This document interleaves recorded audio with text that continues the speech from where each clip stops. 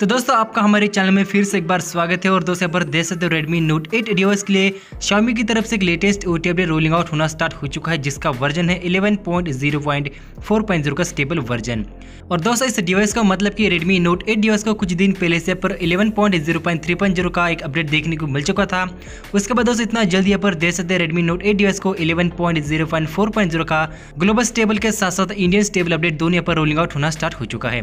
तो दोस्तों आज के इस वीडियो में हम करने वाली इस अपडेट का फुल चेंजलॉग रिव्यू का फीचर्स और बताने वालों की कौन कौन से चेंजलॉग फीचर्स इस अपडेट के बाद देखने को मिल चुका है एंड कौन कौन से फीचर्स अभी तक मिसिंग है, सारी जानकारी आज के इस वीडियो में बताने वाला हूं। तो दोस्तों इस वीडियो को शुरू से लेकर लास्ट तक जरूर देखते रहिए। तो चलिए दोस्तों शुरू करते हैं आज का वीडियो।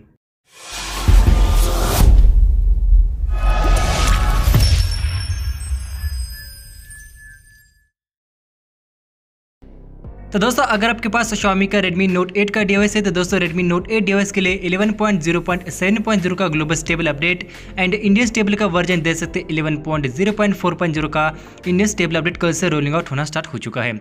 एंड दोस्तों इस अपडेट को इंस्टॉल करने में यहाँ पर दे सकते हैं सबसे पहले आपको जो बग्स थे यहाँ पर टोटली फिक्स किए गए हैं, क्योंकि कुछ हद तक यहाँ पर दे सकते जो प्रॉब्लम्स थे, बग्स थे, इश्यूज थे इस अपडेट के बाद फिक्स किए गए हैं। क्योंकि दोस्तों लास्ट टाइम जब मैंने अपडेट किया था यहाँ पर मुझे थोड़ा बहुत यहाँ पर लैगिंग इशू देखने को मिल चुका था, साथ ही दोस्तों बैटरी ड्रेन का इशू भी आपको देखने को मिल चुका था। तो यहाँ पर देख सकते हैं सारे बग्स प्रॉब्लम्स फिक्स किए गए हैं। साथ ही दोस्तों बात करेंगे फर्स्ट इंप्रेशन में, मतलब कि अबाउट फोन सेक्शन में जाने को यहाँ पर देख सकते हैं MIUI का जो वर्जन है 11.0.4.0 का आपको लेटेस्ट इंडियन वर्जन देखने को मिल जाता है।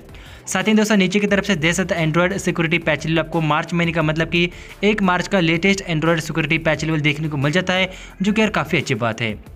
इसके बाद दोस्तों बात करेंगे व्हाट्सएप पर जाने के बाद आपको कुछ नहीं बस 2 ही चेंजलॉग देखने को मिल जाता है, जैसे कि सिस्टम में एंड्रॉइड सिक्योरिटी पैच एंड नीचे की तरफ से देख सकते हैं ऐप लॉक में आपको मल्टीपल ऐप्स में, मतलब कि किसी भी थर्ड पार्टी एप्लीकेशन में ऐप लॉक का जो सपोर्ट यहाँ पर इनेबल हो चुका है। साथ ही दोस्तों ओपनिंग एंड क्लोजिंग की जो एनिमेशन यहाँ पर चेंज हो चुकी है। तो सबसे पहले दोस्तों हम बात करेंगे चेंजलॉग के बारे में, मतलब कि सबसे पहले बात करेंगे सेटिंग में। तो दोस्तों सेटिंग में आने के बाद यहाँ पर देख सकते हैं लॉक स्क्रीन में, तो लॉक स्क्रीन यहाँ पर देख सकते आपको एक लेटेस्ट चेंज देखने को मिल चुका है, ग्लांस फॉर MI। एंड ये जो ग्लांस फॉर MI का फीचर से वॉलपेपर कर्सर का फीचर से बस उसके ऊपर थोड़ा सा मॉडिफाइड किया गया है। तो इनेबल करने के बाद दोस्तों आपको सिंपली जाना है कैटेगरी में, एंड कैटेगरी में आने के बाद आपको जो भी कैटेगरी पसंद आता है उसके ऊपर फॉलो कर सकते हैं, जैसे कि एंटरटेनमेंट की कैटेगरी, स्पोर्ट की कैटेगरी, साथ ही दोस्तों हेल्थ के रिगार्डिंग कैटेगरी। तो जो भी आपको कैटेगरी पसंद आता है तो उसके ऊपर फॉलो करके रख सकते हैं, जिसका आपको जो वॉलपेपर के साथ साथ आपको इन्फॉर्मेशन लॉक स्क्रीन में देखने को मिल जाती है। साथ ही दोस्तों अगर आपके पास जो भी गैलरी के लोकल फोटोज है, अगर आपको लोकल फोटोज रखना है तो लोकल फोटोज भी रख सकते हैं।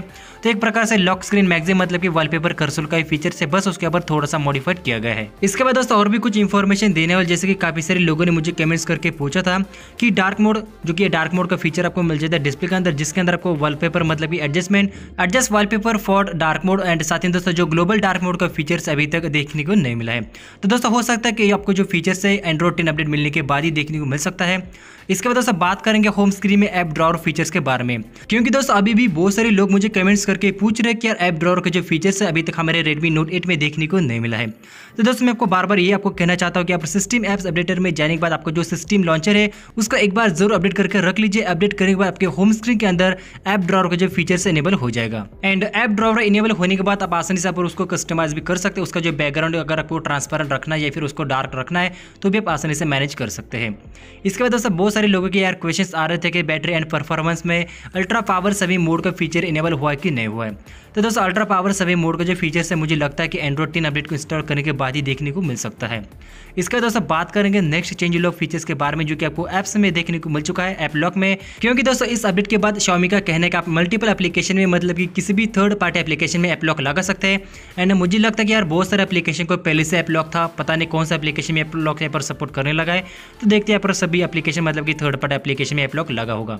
तो दोस्तों सेटिंग्स के अंदर आपको बस यही छोटे मोटे चेंजलॉग देखने को मिल जाता है। हो सकता है कि आपको नेक्स्ट एंड्रॉइड 10 अपडेट को इंस्टॉल करने के बाद सेटिंग्स के अंदर काफी सारे चेंजलॉग फीचर भी देखने को मिल सकता है।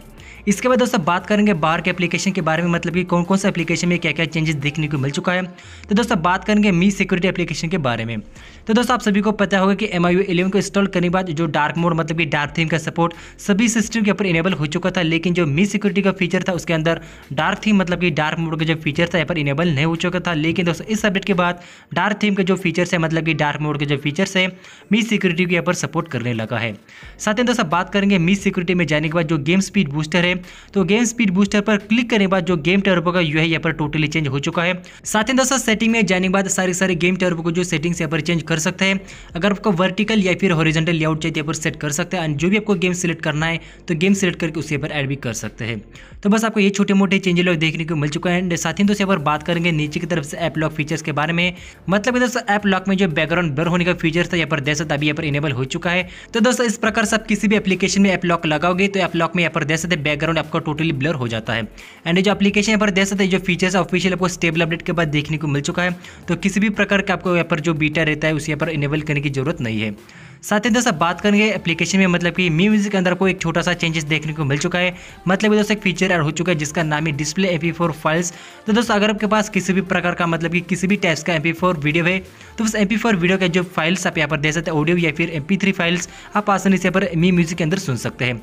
तो किसी भी प्रकार के आपको जो MP3 फाइल्स के ऊपर कन्वर्ट करने की जरूरत नहीं, किसी भी वीडियोस के ऊपर ऑडियो में या फिर MP3 फाइल्स में कन्वर्ट करने की जरूरत नहीं। सिंपली आपको सेटिंग में जाना है। सेटिंग में जाने के बाद डिस्प्ले MP4 फाइल्स में जाने के बाद आपको जो फोल्डर्स है सभी वीडियोस के फोल्डर्स को क्लिक करना है, मतलब कि उसको इनेबल करना है। एंड इनेबल करने के बाद जितने सारे फोल्डर्स थे, मतलब कि वीडियो के फोल्डर्स है, उनके सिर्फ ऑडियो यहाँ पर सुन सकते हैं MIUI के अंदर। इसके बाद दोस्तों मैं और एक फीचर्स के बारे में इंफॉर्मेशन देना चाहूंगा जिसका नाम है वीडियो टूलबॉक्स। क्योंकि वीडियो टूलबॉक्स का जो फीचर्स है सिर्फ वीडियो प्लेयर, साथ ही दोस्तों यूट्यूब जैसे कुछ ऑनलाइन वीडियो प्लेयर्स रहते हैं उनको यहाँ पर सपोर्ट कर देता है। एंड वीडियो टूलबॉक्स किस प्रकार से इनेबल करना है मैंने बहुत सारे वीडियोस में यहाँ पर एक्सप्लेन किया है कि सिंपली आपको जाना है क्विक शॉर्टकट मेकर या फिर एक्टिविटी लॉन्चर में जाना है एंड सिंपली आपको वीडियो टूलबॉक्स सर्च करने के बाद उस फीचर्स के ऊपर सिक्योरिटी के अंदर जाने के बाद उसको इनेबल करना है। एंड साथ ही दोस्तों ऑफिशियल जो फीचर्स आपको स्पेशल फीचर्स के अंदर मिल जाता है, मतलब कि जो क्विक रिप्लाई का फीचर्स है उसके नीचे आपको वीडियो टूलबॉक्स का जो फीचर्स है आपके ऊपर मिल जाएगा, जिसके मदद से आप आसानी से शॉर्टकट में मतलब कि अपनी होम स्क्रीन में रहने के बाद भी स्क्रीन का जो स्क्रीनशॉट ले सकते हैं, स्क्रीन रिकॉर्डिंग कर सकते हैं, स्क्रीन कास्ट कर सकते हैं एंड किसी भी एप्लीकेशन में पर शॉर्टकट के जरिए पहुंच सकते हैं।